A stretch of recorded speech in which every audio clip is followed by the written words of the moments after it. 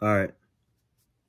I share a lot of profound things, not just of my own, uh, but this world is just full of so many brilliant people with profound sentiments. And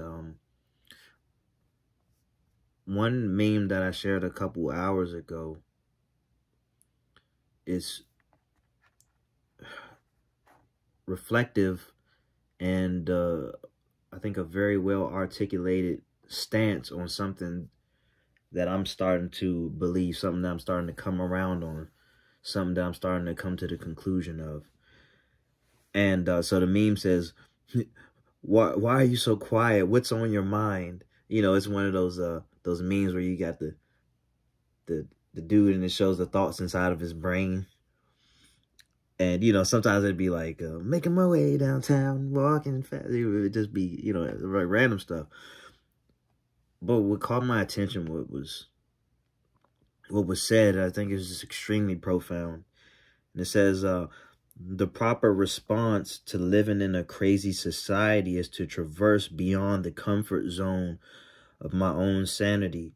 I need to become even more unhinged. It's time to dismantle my arbitrary standards of normality and find a higher order within the chaos. Which is a very articulate way of saying you have to create your own world and redefine what it means to be sane. And so a lot of people, myself included, have come to the conclusion that in such an insane world, you have to become insane. But it's kind of like a paradox in a sense, because it's like the more insane you become, the more sane you become. You know, you have to be crazy enough to break free from this crazy world. You have to, because the path is laid out for you to align yourself with the system, with the way that it's set up. You get along to get along. You know what I mean? The map is laid out, and it's like, I'm not going to say that life is easier for people who just go along with how it's laid out, but it is laid out. So you do with that information that you will. You say, you know, if you just follow all the common answers, it'll lead you to something, you know, okay, go to school, go to college, get an education, get a job that's related to that degree. You get you work, you retire, and you die. And somewhere along the way, you get married and you take vacations and stuff, 401k, blah, blah, blah. And it doesn't account for other elements, other aspects of life, like unhappiness and not being happy with what you do for a job and not feeling like you're actually making a difference. And being taxed out the ass, and they keep finding new ways to take money from you. And you never have enough time to spend time with the people who matter the most, and you feel guilty for taking time out to even go to the funeral when those people die, or you feel guilty for taking time off for your mental health or for your health or for your child's graduation or whatever it is. It's insane. You need permission to get away from somewhere you don't even want to be. You have this anxiety about losing your job or losing favor with your job. Don't want to be seen as unreliable. Don't want to be seen. Don't want to be seen as, or don't want to be deemed unhireable. Hard to work with. You know? So you shave off edges of yourself for the sake of a job that doesn't even make you happy. So you're burning the candle from both ends, in a sense. And when you finally get time to yourself, it's spent maintaining the life that you don't even appreciate. Or I don't want to say that you don't appreciate it. You just can't appreciate it. You can't seem to enjoy it because it seems like you're always behind. You're always trying to catch up. And then in your low vibrational state of sadness, depression, feeling lost, you go onto your Instagram or your Facebook or your YouTube and you see people seemingly living a life far better than yours. And sure, you'll find some people, but for the most part, it's an illusion. You compare your lowlights to their highlights. Everybody's doing it. Most people are doing it, including the people who feel the need to show you how great their lives are. And you know, you'd actually hope that their lives are as great as it is portrayed, but it isn't. And whether if people give you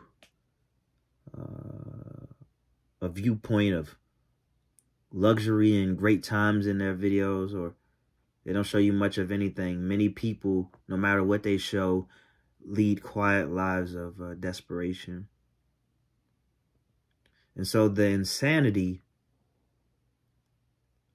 that is packaged up by way of doing something over and over and over again, even though it's not making you happier, you don't feel like you're making any progression. The solution to that is to shake it all up, you know?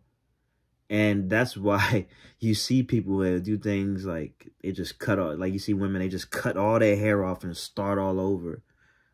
It actually makes sense to me. You just want to see something new. That's what it's about. You want to see something new. You want to shake things up, force you in a different direction, force you to see things from a different perspective, force a different conversation amongst people that you will encounter. All right. If I shave my head down the middle, that will be a conversation starter, you know, to say the least. If I walk out and you definitely won't see me doing this, but if I happen to walk down the street wearing a dress, I'm going to hear about it. You know, the conversation will be different. All right. And so it doesn't really have to be drastic in that sense.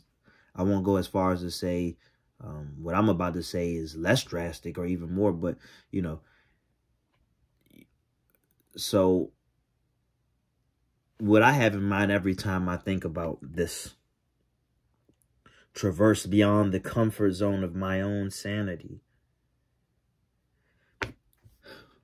deprivation, a deprivation of sorts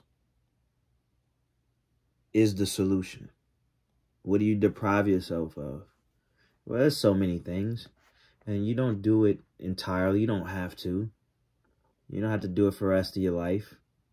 You know, it just blocks a time where you just deprive yourself of it. If you're heavy on social media, then you deprive yourself of that for a certain amount of time. If it's sugar, you push that off, you know. And with that block of time, you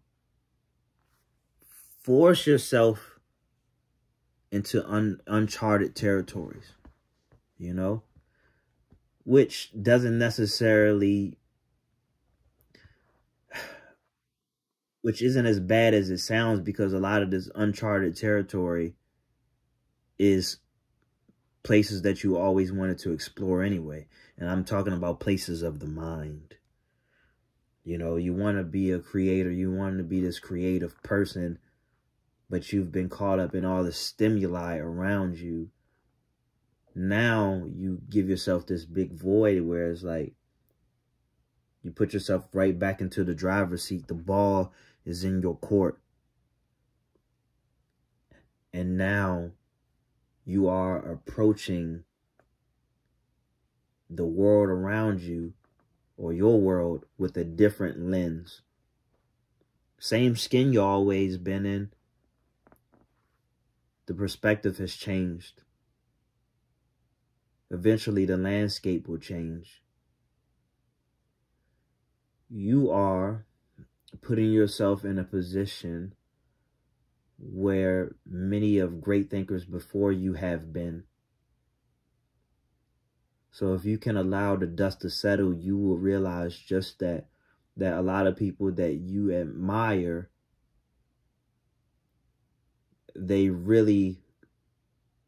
cut their teeth and they've made their greatest progressions in solitude or doing serious work, self-work, or the task, which could be tied together, but self-work or the task at hand. If it's playing basketball, if it's painting, if it's working on music, if it's engineering, if it's, I don't know, something mathematic related, which everything I've just said is related to math, really. But that's a different conversation. That's just that's above me.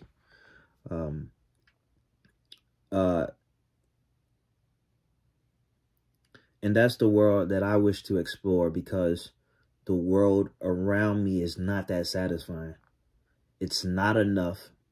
I speak for myself and many of you. It's not enough to make me want to be here. I think about it all the time. With all that I hate about this world, it's how any person could stay motivated is beyond me. If you're going to have any chance at being motivated, at being happy, being joyful, you got to play by your own rules. It's a game within a game. People will look at you like you're crazy, but it's necessary.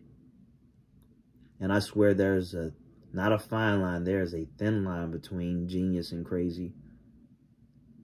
So tap in and see what's on the other side of that fence. All right.